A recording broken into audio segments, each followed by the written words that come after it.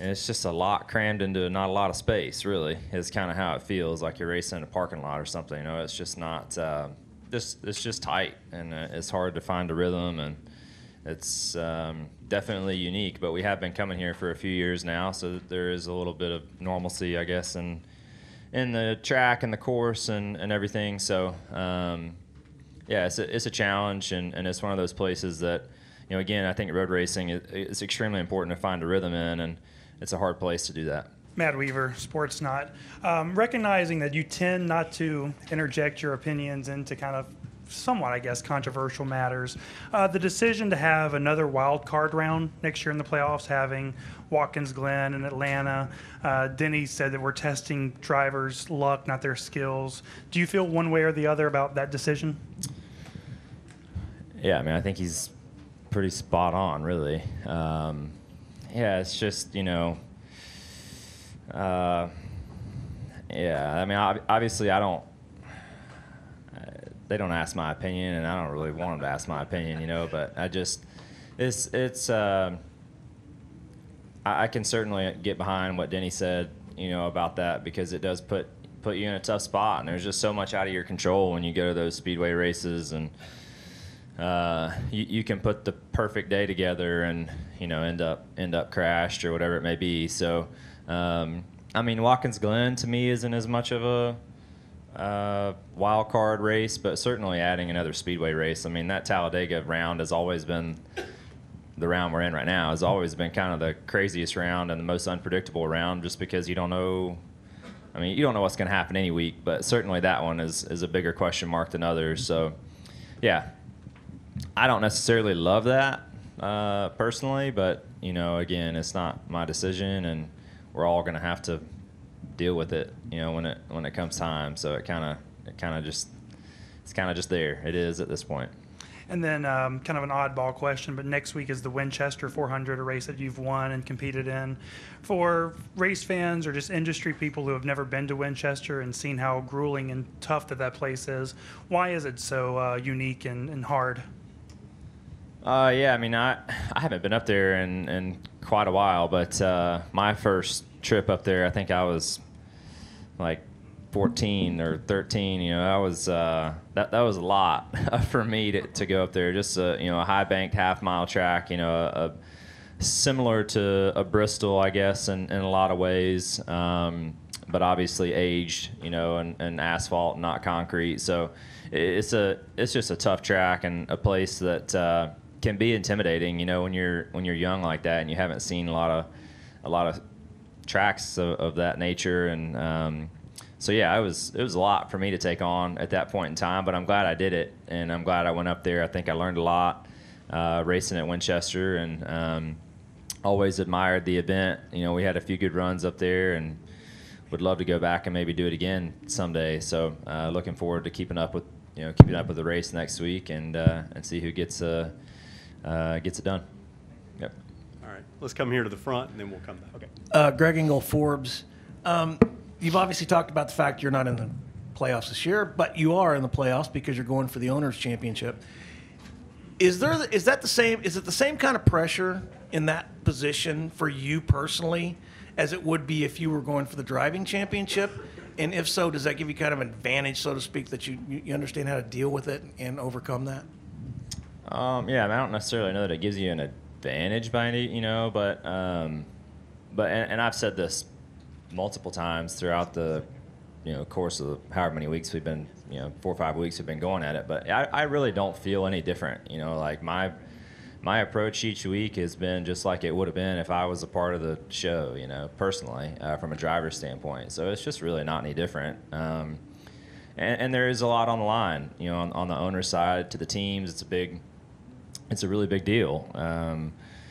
And, you know, thankful that between, you know, Josh and Jordan and Corey and myself, we were able to get the car in, you know, in the owner's side. And like I said, that's a meaningful thing. So I've been just as motivated for that as I would have been if I had made the driver's side. And we've enjoyed the challenge of the first few weeks, and hope that we can continue to advance through the rounds. You know, it's a good opportunity, and there's still a lot of racing left this year, and we'd like to continue to improve like we have been, and kind of get back up in the mix.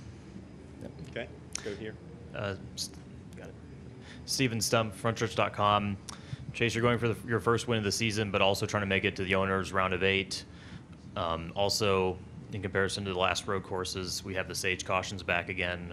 What were your thoughts on NASCAR adding them again for this race? And is there a way to, both balance getting enough stage points while not completely sacrificing track position by the very end?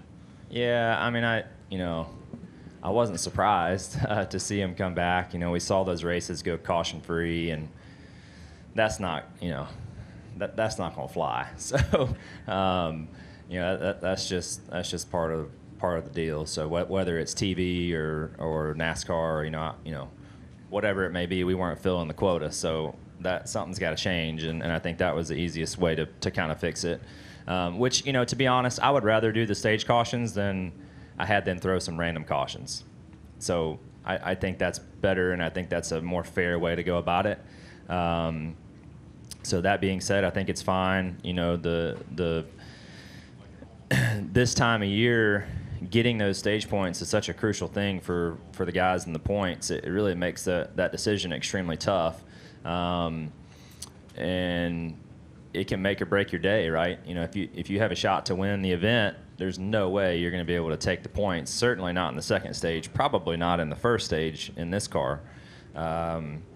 So yeah, if you think you have a shot to win, and you short those stages and you give up all your stage points, and then you have a late race caution and a restart doesn't go your way, and you lose the race, and now you got no stage points and you didn't get the win, then you can be in big trouble. So it just makes for tough decisions on the box.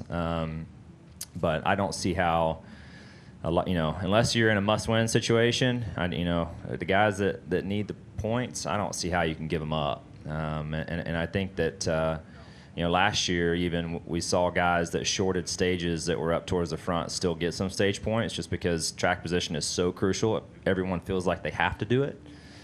So we'll see. It's always a big question mark, and fortunately I don't have to make that call. Thank you. Yep.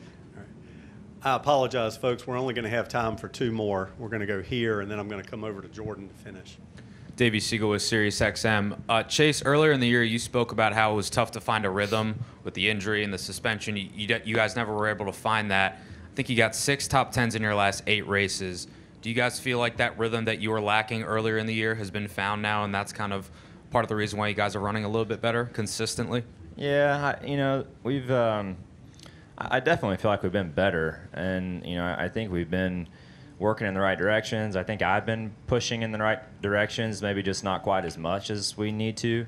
But we've been putting together some good races, and we've been executing some good events, which is a good thing. So yeah, I definitely feel like we've improved throughout the year. Looking back on it, I really don't think that being out and my injury really is the reason for that. I think that my struggles, as I've learned more about my season and myself and how kind of things have unfolded, I feel like my struggles and the things that I fought through this year, I was starting to fight through last year too.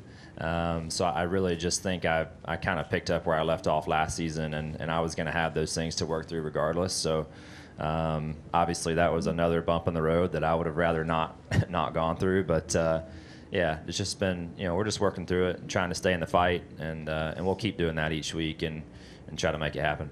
Okay, let's finish with Jordan. Jordan Bounke, The Athletic. Has there been a moment in your career where you've had a mistake, whether it's on the track or at pit road or wherever, and you felt compelled to kind of put it on your shoulders to overcome it, to kind of pick, to show the guys, hey, listen, it's on me, and I'm gonna fix this? Yeah, there's been a lot of those. Yeah, I feel like I've made a lot of mistakes over the years. I mean, this is a great example. I drove straight into the wall there on a restart, and God, I was so mad. I felt like we had a really good car, and we had a great shot at winning the race. And at that point in time, I thought I threw it away. And yeah, I wanted to do all I could do to try to get back up through there and make up for my mistake. But most of the time at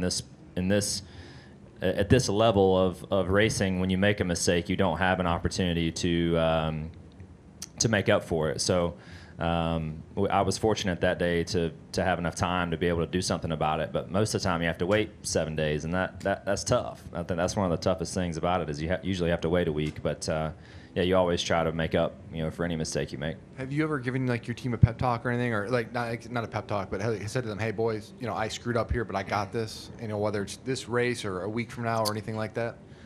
Yeah, I mean, I think that I'm sure there has been instances where that's happened, but I feel like the best way to do that is just to go and show them, hey, I'm giving you 100%, and I'm trying to make up for my mistake, or I'm just to where they know that you're doing your part. I mean, that's the most important thing. If they know I'm out there giving it my all, then to me that's all you can ask for, because that's all I ask for out of them. And we're all gonna mess up, and you just try to be accountable for that when it does happen, and I feel like that our team does that. If I make a mistake, I try to own it, and if they make a mistake, I feel like they do too. So it's that's just a part of competing, and everybody doing their jobs and making sure we show up each week, reset and ready to go and prepared for the next challenge.